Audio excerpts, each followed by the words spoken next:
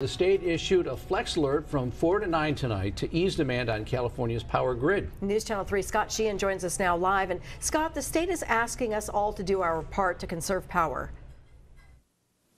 Beth, CJ, that's right, they are. And behind me, this is one of Santa Barbara's power substations. The goal of this flex alert is to get customers to use less power when demand is up and supply is decreasing, so those that need the power don't lose it.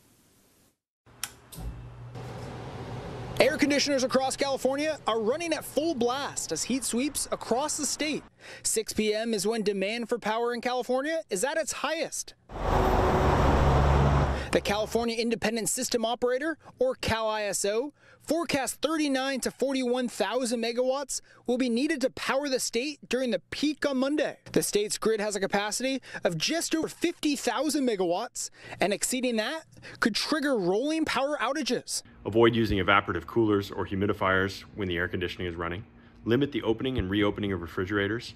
Reduce air conditioning usage and use fans where appropriate. To prevent blackouts, the state issued a flex alert, urging Californians to conserve power between 4 and 9 p.m. Turn off lights in any unoccupied areas and turn off auxiliary or redundant machinery where possible.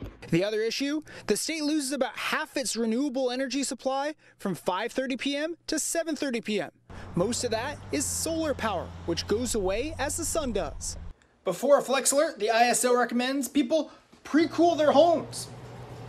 Close windows and shades and run any major appliances.